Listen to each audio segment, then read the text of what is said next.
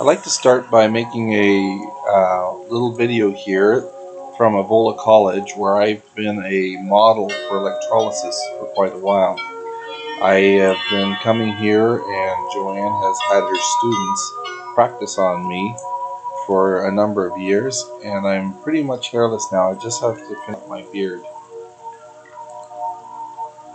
As you can see, I've got a lot of facial hair, which I want to get rid of. So I had to let it grow for a while so that they had something to tug on and figure out the angle of insertion for the needle.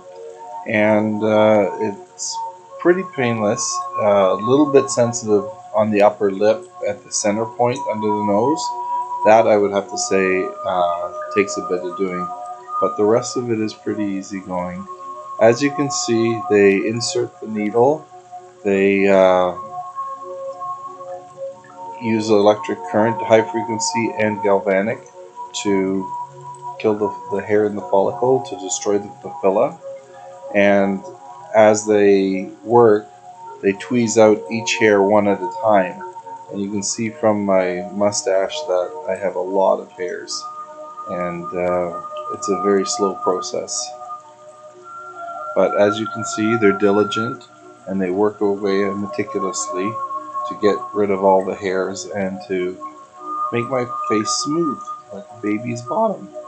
So I've got this going on, and they've done this to my arms and my legs and my back and my shoulders and my chest. So I've done a lot of electrolysis on my body, and this has been a really good experience. It's very successful. We are using the blend method here on my beard, which is a little higher UL, units of Lie, than normal. We up to 75 units of Lie here on my beard.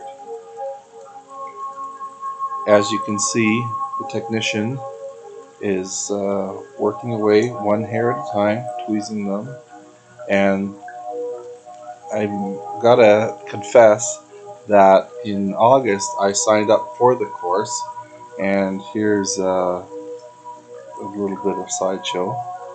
And anyways, I signed up for the course in August, and I just finished. It's now October 8th, and I've completed the course, so I am also licensed now. I've got a certificate to do electrolysis, so not only am I a model, but I also am a technician as well. So this is all part of the hair epilation process, and this is the only permanent hair solution for getting rid of hairs. Laser will eventually come back again.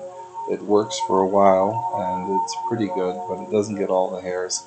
It needs to have pigment in the hairs for it to work, where electrolysis, it doesn't matter how gray or blonde the hair is, the needle kills the papilla and the hair just slides out, as you can see by this demonstration.